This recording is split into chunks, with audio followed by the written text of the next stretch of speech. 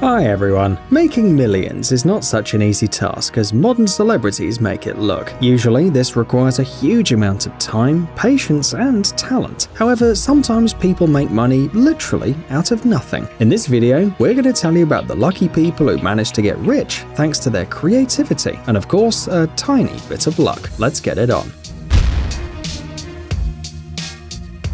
Kyle MacDonald.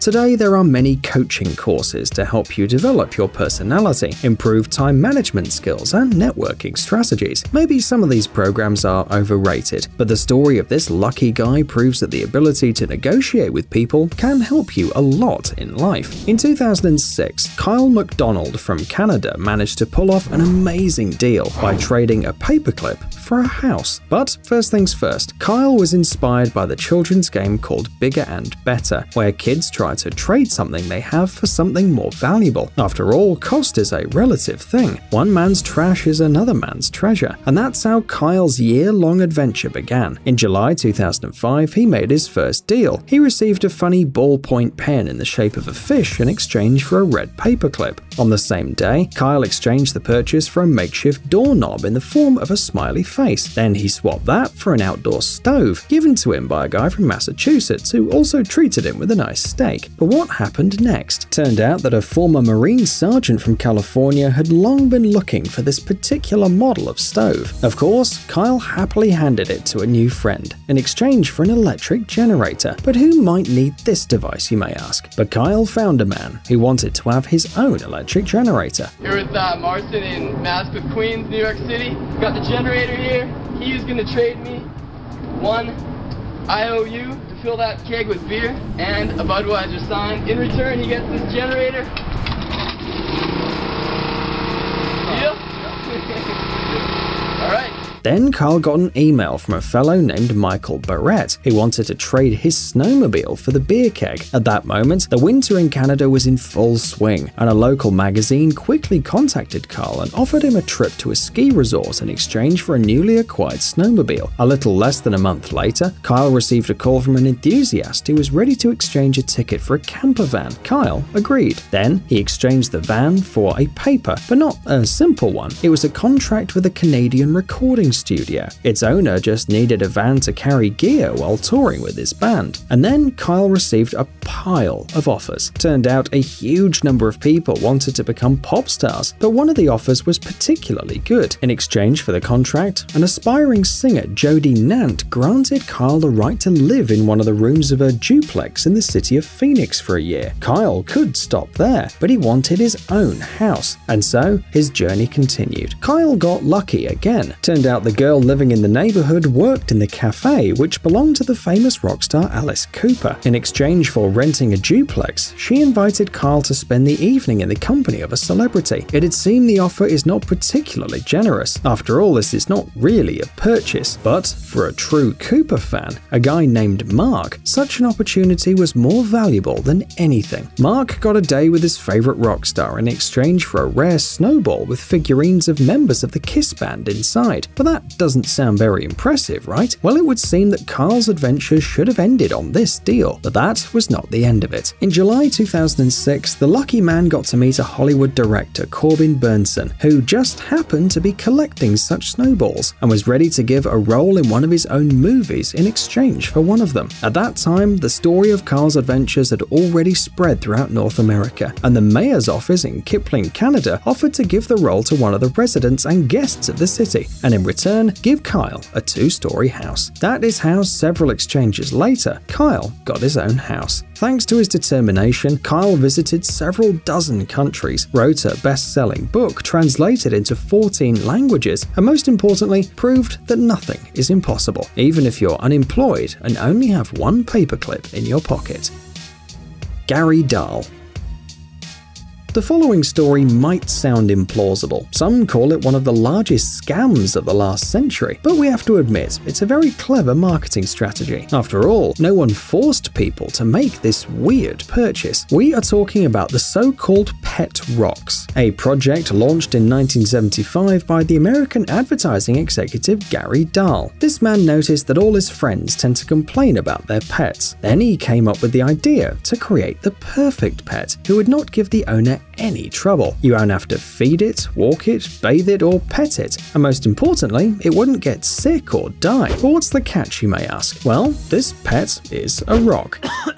But while Gary's friends thought of this idea as a funny joke, Gary took it pretty seriously. Soon he created a detailed manual explaining how to take care of a pet stone. You what? It contained witty and hilarious instructions. The best thing about it was the ingenious packaging of the goods shaped like cardboard boxes, complete with straw and breathing holes. Gary then bought stones from one of the Mexican beaches at a nearby store at the price of 1 penny each. The concept was ready. Gary even managed to find investors. The time for launching the product was perfect, right before Christmas. People liked the advertising campaign for pet stones so much that in a couple of months, Gary managed to sell 1.5 million boxes. Although the price was very low, all the profit went straight to Gary's pocket. After all, the manufacturing cost was almost zero. Although the hype around the boxes didn't last long and the company was soon closed, Gary managed to earn enough to buy himself a luxury penthouse and a premium car. So what's the secret behind this incredible success? Well, first of all, Gary was certainly a marketing genius, and secondly, at that moment, the USA was going through hard times. The Americans simply wanted to have a reason to laugh, and the Pet Rocks were an excellent occasion. Rick Schwartz. Marketing specialists learned a long time ago how to make money on people's love for beautiful numbers and names. Some people are ready to spend a large amount of money for special car numbers. Others shell out for a nice-looking phone number. 0 7 3 4 5 In 1995, a businessman from the USA launched a project that still brings him enormous income. Back then, at the early age of the internet, Rick Schwartz decided to buy potentially popular domain names for advertising websites. But as the World Wide Web grew larger, he had an even better idea: to start selling the domains themselves. Some of them, for example, Candy.com, were sold for several $1 million. And all this is almost net profit, because in the mid-90s, such domains cost almost nothing. See for yourself, Schwartz's initial investment was only about $2,000. Over the next 8 years, he earned $20 million, doing almost nothing. Of course, Rick owes his success not only to luck. Like a true businessman, he managed to identify an emerging trend long before it became popular. To do this, you need to have strategic thinking and entrepreneurial spirit. Alex Tew. This story tells us how creative thinking sometimes prevails over business strategies. 14 years ago, Alex Tew from Britain decided to launch his own online startup to raise money to study at university. Alex created a 1 million pixel website, 1,000 pixels long and 1,000 pixels wide. Each of the pixels cost only $1. He intended to offer the advertising spots to different companies and individuals, provided that the minimum block cost was $100. That is, a block measuring 10 by 10 pixels. And this idea worked. Companies rushed to purchase the advertising spots. A month after the launch of the site, Alex earned an incredible amount of $37,000. This was already enough to pay for 3 years of study at the University for Business Management, but Alex quit it after the first semester, apparently willing to learn the basics of entrepreneurship in practice. And he was right in doing so. The popularity of his website grew every day. All the renowned mass media of Great Britain and the world wrote articles about him, and market giants fought for a spot on his website. In less than a year after launch, Alex put up the last 1,000 pixels for sale on eBay. It was sold for an amount almost 40 times the original, $38.1 thousand. Thus, a startup intended as a joke brought its creator millions. Alas, such ideas usually only work once. After his first incredible success, Alex repeated repeatedly tried to launch other viral projects, such as a book which featured 1 million profile pictures of the internet users, but they all failed. Now, Alex creates various internet applications for meditation and sleep. They're reasonably successful, but it seems that so far Alex can't expect to earn another million anytime soon. Philip Ozerski. Sometimes you just need to be at the right place at the right time, without even trying hard to come up with creative ideas. This is exactly what happened to Philip Ozerski. In 1998, he was a regular fellow at the University of Washington Medical College in St. Louis. He was an avid baseball fan. Over the previous 3 years, he had not missed a single game of his favorite St. Louis Rams team. But that evening, September the 27th, 1998, Phil decided to go see St. Louis Cardinals play against Montreal Expos at the Busch Stadium, and so he did. And this day became historical, not only for baseball, but also for Phil himself. Last you until next March in Florida. First and third, 2 out. Into the field! Number 70!